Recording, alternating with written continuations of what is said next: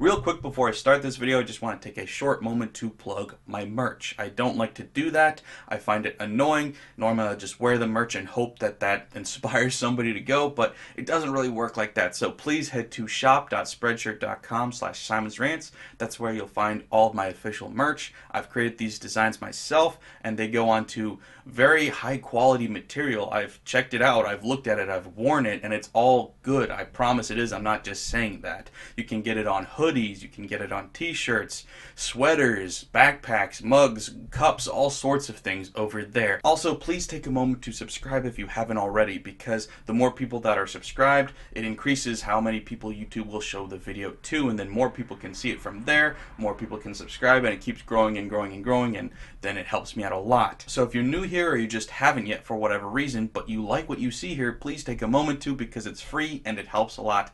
Thanks. On with the video.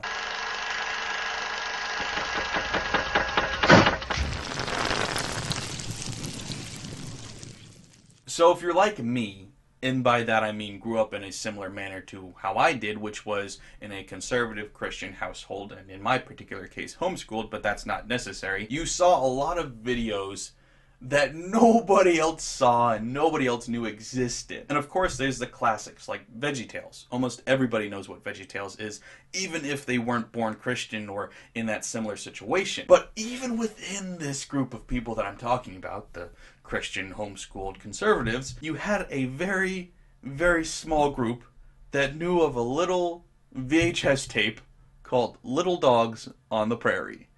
And I don't think I know anybody else outside of my family that's seen this, and I haven't seen it in years. I've wanted to go through these old, really nostalgic, really niche things that I don't know anybody else personally that's seen these things, and put them out on the internet and see what comes back. Because I know for a fact, specifically, this isn't easy to find. I had to buy the VHS tape because I couldn't buy the DVD. I think it had a limited release on DVD or something, because I saw some hints and trails of there being a DVD at some point, but there was not one on sale anywhere online. And on top of that, you can't find the videos of this particular episode online. I've looked hard for this. I think you can find other episodes online. I'm not positive about that, but this is the one that's most nostalgic for me, and I could not find it anywhere. So I had to buy the VHS tape.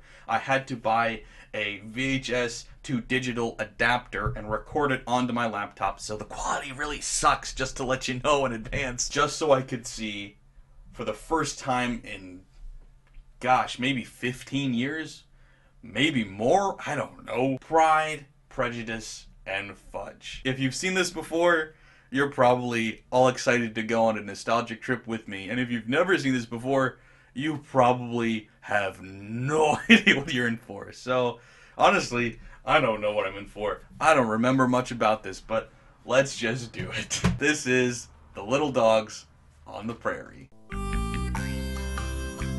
In 1 Samuel 16:7, the Bible tells us that while we might judge someone from the outside, God judges from the inside. And learning to value the content of someone's character more than the texture of their skin was a lesson the little dogs on the prairie needed to learn on the day of our story. Not the good-looking one, present and accounted for. Yes, even the good-looking one. Beauty's a curse.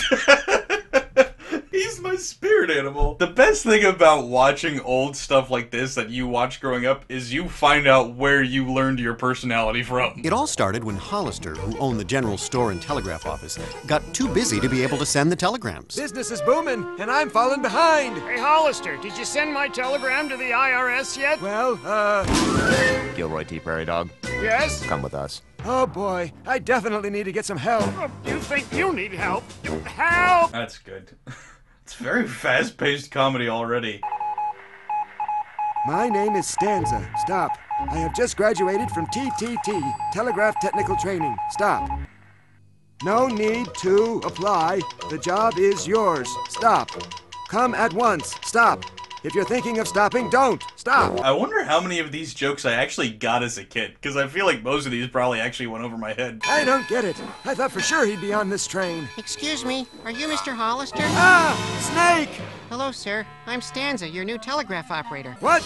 I can't hire a snake. Everybody knows snakes are nasty, rotten, horrible, disgusting, low-down, belly-crawling, vermin-infested varmints. No offense. None taken, sir. I'm used to it. I also definitely didn't pick up on the obvious racism analogy here. When you're a kid, an innocent kid, you just miss so much. You're just like, oh yeah, sure, snakes. Screw them. Everybody hates snakes. I'm a friendly snake. Don't bite, don't strangle, don't smoke, don't drink, don't chew, and don't slither with those who do. Good, but I should warn you, most folks around here aren't as tolerant as me. You don't mind working nights, do you? I wouldn't want anybody to see you. No, sir. I'm used to it.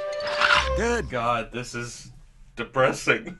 True to his word, he was indeed a very clean, hard-working snake. And fast. Don't forget fast. Some of those telegrams are arriving even quicker than the mail. Shouldn't all telegrams arrive faster than the mail? Guess that's the joke. Good job, Simon. You're thinking too much about an obvious joke. Smart! Then, one night while the prairie dogs were tucked in their beds, they heard something in the distance.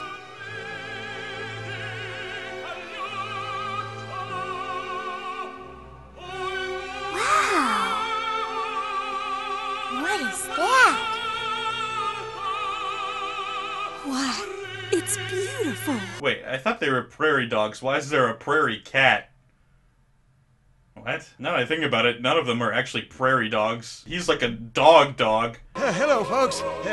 Don't open till 9. Hollister, this is beautiful. Who's doing the singing? Not wanting them to find out he had hired a snake, Hollister said, Well, I sure didn't hire an opera singing snake, if that's what you're thinking. Quick thinking! Got them right off your trail with that one.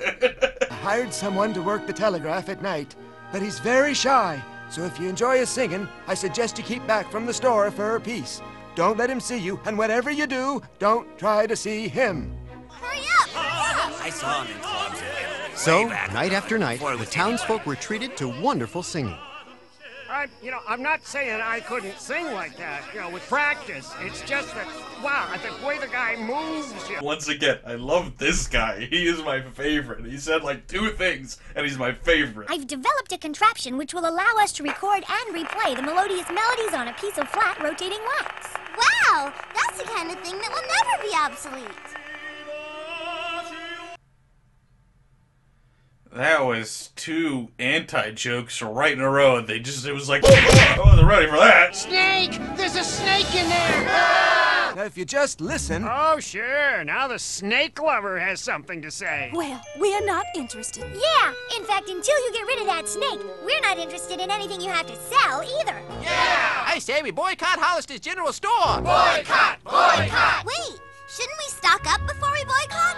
We could get hungry. Excellent plan. Stock up! Stock up! Oh, thank you. Come again. Thank you. The commentary is just on point. This is people. This is humanity, man. The definition of no publicity is bad publicity. Oh, wait, what's this? It's from Stanza. Dear Mr. Hollister. I'm sorry I caused everyone to boycott your store. Then it's the best thing that's ever happened to me. I'm rich. Oh, it's too good. It is. To keep from causing you any further pain, I've decided I must go. Go. Yes, go. So long, Mr. Hollister. Your friend, Stanza. Aw, kid. I really liked you. I really liked you too, sir. Why is that funny to me? It's a simple fourth wall break, but it's funny, okay? It's funny. It's funny. Well, you got your wish. More doodly-doos? No, the snake is gone. Say, did he happen to wire for the doodly-doos before he left? Will you forget the doodly-doos? All right. How can you forget about the doodly-doos? It's impossible. I don't even know what a doodly-doo is, but I want one. I hope you're all happy with yourselves. I know I am. This place just isn't gonna be the same once I tear it down and make my own private golf course. I definitely didn't notice that joke as a kid. That's great. That night, the prairie dogs gathered to hear the beautiful music, content in the knowledge that because the town was now snake-free, their magnificent singer would return. They waited and waited. And nothing happened. People are dumb. I know this is obviously scripted, but it's accurate. Over the next several weeks, the little dogs continued to search the prairie, trying to find Stanza, to tell him they were sorry and invite him back to live with them. Can you sing Restless Los Moblia in D?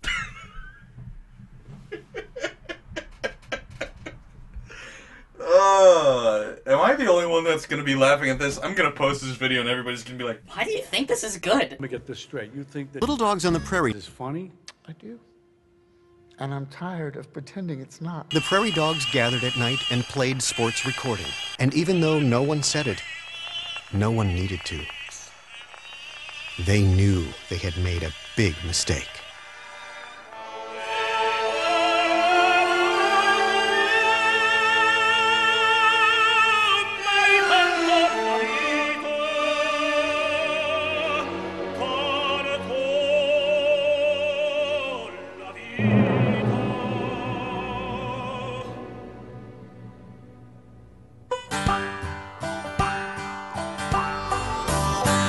It's the way of the Lord to accept one another. It's the way of the West to be neighborly. So we like to make friends and we love every color. It takes all the colors to make a rainbow. I wasn't prepared for a Jesus song number all of a sudden. Why wasn't I ready for it? I don't know, but I wasn't ready for it. Little long little doggies have love in your heart for everyone. So are we just not concerned about the snake anymore? I know we all learned our lesson, but he's still experiencing racism everywhere he goes. Yeah, we learned our lesson. That's what's important, not that his life sucks. The Bible says in Proverbs 16:18 that pride goes before destruction. Okay, episode 2. In case you hadn't picked up on this, these episodes are really short. They're just 10 minutes each, but there's 3 of them, so we're watching 3 of them. It all started when Scout, Darcy, and Sport were sitting on the porch of Hollister's store doing one of their favorite things, telling stories. Well, one thing led to another, and Scout bragged a little about how he had learned to make balloon animals. Yes, I did it, guys. Look, That's, really good, Scout. What is it? it's a worm. Sleeping. What's this, Sport? Just a little something I threw together while we were waiting for you to finish your sleeping worm. You know, as a kid, I always thought that they were really cool. Now I'm just wondering if they're witches. I can't even get mine to stay in a knot. Oh, wait a minute, spoke too soon. Oh, never mind. Don't feel bad, Scout. How? Hey, what's going on out here? You didn't pop any of those balloons, did you? You pop them, you bought them. No, sir, Mr. Hollister. You better put them back in the bag. Yes, sir. There you go, Mr. Hollister. Oops, sorry, Mr. Hollister. I kind of popped it. Then you bought it. It's not like I can just put it in a bag and set it back on the shelf. Wait a minute. Yes, I can. Hand it over. There's surprisingly really good writing in this. And there's like only 3 of these that exist. As far as I know. I only ever saw 3. Maybe there's more. I'll have to put in more research later. But like, why didn't these catch on? They're really well made. Here, have some gum. Thanks. For free? Free? Don't be ridiculous. I'll run you a tab. Free. These kids and their language these days. Maybe he's the best character. Wow, Scout! That's the biggest bubble I've ever seen! Look out! She's gonna blow! That was amazing! It certainly was. Who are you? Quaggle Q, Quaggle Bush at your service. Owner and operator of the Triple Q Extra Special Prairie Dog Traveling Prairie Extravaganza. Okay, we're still working on the name. Yeah, you should work on that. I already forgot what it was. You, my boy, have the kind of act that would really pack them into our show. How would you like to be a star? Really? That's great, Scout! Yeah, you've always wanted to do something special. Yeah, you always wanted to not be a loser. You always wanted to do something that people would remember you for. You always wanted to not be just like every other person. Too bad that's what you've been up until this point in your life. Yep, Scout's life has been one failure after another. Oh, well, okay. I was joking. She actually said it. Oops. Welcome to the big time, kid. The world is my stage. Yours is that piece of tape in the center ring. Try not to stand too close to that man-eating tiger. Well, if he's a man-eating tiger, then you don't have to worry because you're a prairie dog. Also, if that's how big the tiger is compared to him, it's a tiny tiger. Just saying. I don't understand how these sizes work. Behold the wonders of Ricky R. Roadster, who will now spell out the entire dictionary with a single lasso. Now in Hebrew. How is this not impressing you people? That's physically impossible. And you're like, nah. Betty B. Balancer will now juggle 300 cowboy hats, keep 19 hula hoops hula hooping, totter on the tip of one of her spurs while twirling a grand piano on her nose. I've seen better. I don't know, kid. To me, that actor's always needed something. Yeah, like talent. Ugh, doesn't have any of that, but you know what does? Blowing bubbles and with bubble gum. That's talent. Look out, she's gonna blow. We'll be covered in gum goo. That is actually talent. I've never blown a bubble and not have it explode on my face. So you know what? Yeah, I can applaud that.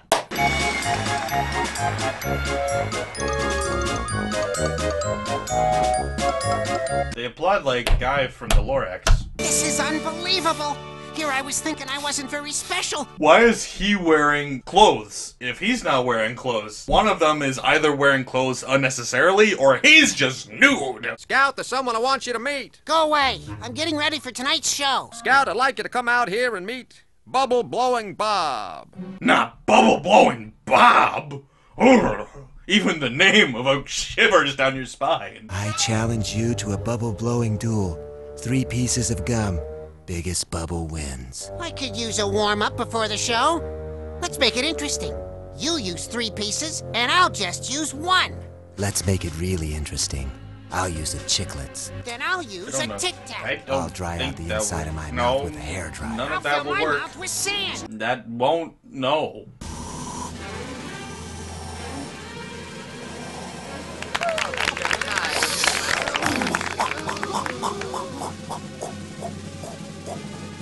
Okay, what?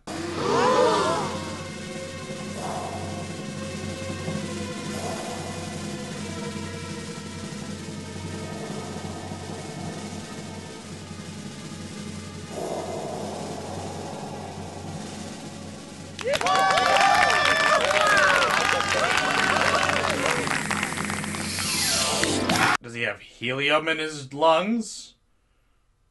Also, just... what? Unless he's lighter than air, in which case he would just do that without the bubble, right? I'm confused. I don't know. I don't know physics that well, but that just, I don't know. Something about that seems a little off. Thank you. Thank you, thank you. I am Bob. My name is Jeff. I know I acted badly, and I wasn't a very good friend. I just wanted to say I'm sorry. Hey, Scout! Yeah? Heard any good stories lately? I heard one about a guy who could blow really big bubbles because his head was so full of hot air. Is that the one where he comes crawling back to his friends like a snake in the grass? Like a snake that we hate because we're racist against them? Snakes, you know, screw snakes. The Bible, it will tell you, pride comes before a fall. Oh yeah, I forgot. Song number again. Why do I keep forgetting these are gonna happen? The Bible tells us in James 1:19-20 that we should be quick to listen, slow to speak, and slow to become angry. Alright, now this episode is why I wanted to make this video. Mr. Hollister, you won't believe it. You just won't believe it. Believe what? I just came from the train station and... Oh, sure. It's the old I just came from the train station line. If I've heard it once, I've heard it 1,000 times. What is it? I don't know what that line is. Word is, he's carrying a grudge for you. Grudge? That's what he said. Well, why? What'd I ever do to him? I mean, besides buying the horse he was saving up for. That's pretty bad. Not half as bad as stealing his business. You stole his business? And his girl. Ooh. Yeah, those were some fun times. Thank you. I'll be getting off here. 5 minutes. 5-minute rest.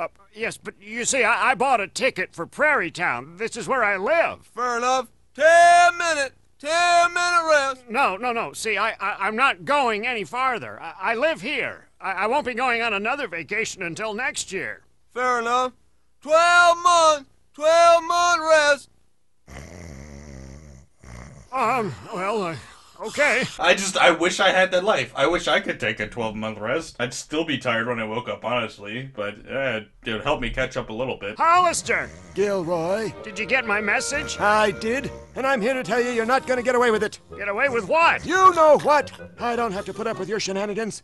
I'm keeping my eye on you, mister. Hollister, have you been twirling around in circles really fast again? Yeah, what of it? What? Why is that a lie? Word around town is he's carrying a grudge for you. A grudge? Why would Hollister carry a grudge for me? What'd I ever do to him? I mean, besides tricking him into buying that lame horse he thought I was saving up for. That's pretty bad. Not half as bad as setting him up with that general store. That thing will never make a dime. Unless, of course, there's a boycott. Which is a very confusing thing to say out of context if you hadn't seen the other episode. And this clingy woman I couldn't get rid of. Cleaning woman? You couldn't get rid of a cleaning woman? What does she do what I do? Move. Hey, yeah, that's how I got rid of my gardener. You think gardeners are bad? Try getting rid of a handyman. Had to fake my own death. Twice. He was a clingy handyman. So, what? I think he finally gave up and opened his own toy factory. Wait a minute. I was your handyman. Patterson, you're alive! Well, What is happening? Patterson, get up. I know you're not dead. Yes, I am. I mean, I'm not Patterson. I'm his brother, Schmatterson. Just thought I'd lay down here and work on my tan. Oh, well, you look just like Patterson. May he rest in peace. Nice tan. Thanks. Two can play at this game. I can hold a grudge just as well as the next guy. Wait a minute. I'm the next guy. All right, three can play at this game. Didn't mean to leave you out there, Schmatterson. It's all right. I won't hold it against you. It can't honestly just be my nostalgia saying this. This is hilarious. I know I already said it, but how did they not make more of these? You tell Gilroy I'll meet him in the street at noon. After a tan or now? Now. Okay. Gilroy, Hollister said he'd meet you in the street in June. June? Well, it's much too hot to be out in the street in June. You tell him I'll meet him in January. Now or... Thank you. Will do. Hollister, Gilroy said he'd meet you at 12:30. Either that or January. He couldn't make it out exactly. Well, I've got January and 12:30 available. But if he doesn't meet me at 12:30, then at 12:31, I got a dentist appointment. After that, I won't be available till February. Or 1:45. At that point, half the day is gone. You tell him if we're gonna do that, we might as well meet under the moon. It's funny. It is. Like, this is just as funny, if not funnier, than, like, Camp Laszlo was, if anybody remembers that show. Hollister said you might as well meet at noon. Well, that's more like it. Noon it is, then. And so they met at 4:17 What? on a cloudy day Huh? in May. How did that happen? They were meeting at noon, and then they're like, we'll meet in May at 4:17. It's just you and me. Howdy, boys. And the sheriff. Sheriff! Don't try to stop us, Sheriff. Gilroy and I are having it out once and for all. Don't tell me. Let me guess. You heard that Gilroy was coming in on the noon stage carrying a grudge, right? Whoa! How do you do that? But Gilroy, when you came in on the noon stage, you weren't carrying a grudge, were you? No. You're good. What were you carrying? Well, some luggage. And? My hat. And? Some fudge for Hollister. Some fudge for Hollister. So you weren't carrying a grudge. You were carrying what? My luggage. Just count it out again. Just say it again. Maybe it'll make sense. You're saying he isn't carrying a grudge for me? That's right. Wow. How'd you figure that out? I've been sheriff in this town for 10 years, and every year it's the same thing. Gilroy comes back from vacation on the noon stage carrying some fudge, and you think he's carrying a grudge. Every year? This happens every year? How have they not learned? Well, they are stupid. I guess that makes sense. The sheriff before me was here for 20 years, and he knew it too. And the sheriff before him was a houseplant, and he knew it too. In fact, there's not a stone or piece of sagebrush nor doorknob in the entire territory that doesn't know all about the annual fudge grudge mix-up, except for you two. Oh, and Patterson. May he rest in peace. May he rest in peace. Oh, I get it. Grudge sounds a lot like luggage. That's good writing. That's good. It's good. It is good. It holds up. I'm glad it does. I really wish there was more. I might have to come back and do another episode of this later. This was good. Love is big, it's bigger than a western sky. Once the song number's over anyway. I think he was talking to you and you know it. Not me. Tutti mi chiedono, tutti mi vogliono, donne e ragazzi, vecchie fanciulle, vuole parrucca, presto la barba, vuole salviglia, presto. Robin Williams and Mrs. Doubtfire? La la la la la la la la la la la la la la la la la la la. A te fortuna, non mancherà. Sono il padrone della città, sono il padrone Oh, look, and the snake's back. That was an odd callback, but alright. There was the opera singer earlier, but he wasn't singing this song, and that was in a different episode. I don't know. Well, anyway. Yeah, so, like I said, it's good. It's good. I mean, it's obviously intended for very young children, and it succeeds at being entertaining for young children. I speak from experience. I loved this as a little kid, but even now, as an adult looking back, the comedy holds up. It's got clever writing, it's very quick, it's to the point, it doesn't waste any time just with pointless characters or plot developments. It's got tons of different interesting characters to choose from, so you can have a plot centered around a different character each episode, and it feels natural and it flows, and everybody's got good chemistry, everybody's got good development. It really is a shame that there wasn't more of this made. Like I said, there's probably like 3 of these that I know of. I think that's it. So, yeah, maybe I'll have to come back and review the other 2 at some point, but what do you guys think? If you haven't seen this before, were you weirded out, or did you think it was funny like I said it was? And if you did see it before as a kid, is it still just as funny and good as you remember? Thanks for watching, guys. Please remember to like, share, and subscribe if you're new here. Thanks. Bye. Grudge sounds a lot like luggage.